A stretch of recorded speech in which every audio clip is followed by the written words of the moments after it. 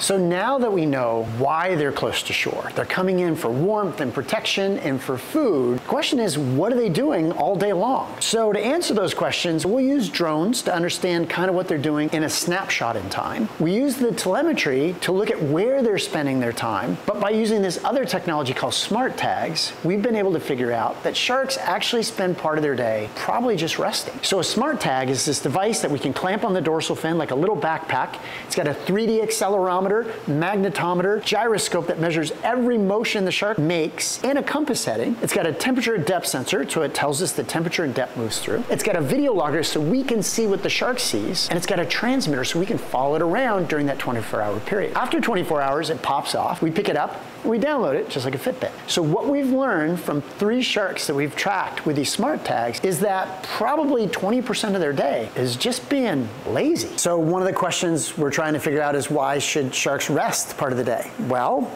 everything has to rest. White sharks have to swim continuously in order to breathe. Maybe this is how they sleep. They sleep, but they still have to move. So what's the advantage of that? They're saving energy. They're not burning as many calories. And if you're hanging out in this spot because it's safe, what else are you gonna do if you're not eating? So the misconception is that sharks are hunting all day, and it's not true. They can't be. No animals do that, right? So they're always doing other things. They may be resting, saving energy, finding warm pockets, avoiding places where there could be things that could hurt them.